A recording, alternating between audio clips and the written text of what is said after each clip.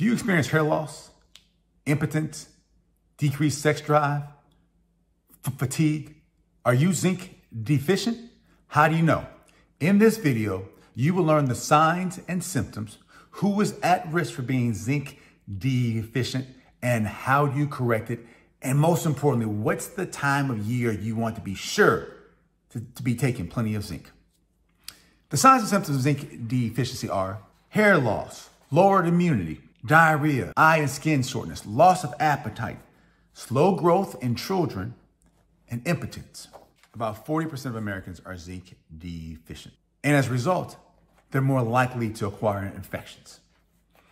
How does zinc prevent that? Increased zinc levels slows viral replication if infected. Higher levels of zinc decrease inflammation throughout your body. The reason why that's important, lower zinc levels equals higher inflammation and poorer outcomes. People with lower zinc levels should take about 30 to 40 milligrams of zinc daily. And again, taking zinc daily is not a long-term play.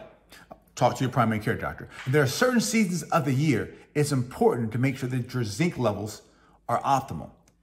It's usually around from about late August to about the beginning of June. Why? Because high viral season. Why? You've got the rhinoviruses, you've got RSV, respiratory syncytial virus, you got influenza, you got the coronaviruses, and you've got SARS-CoV-2.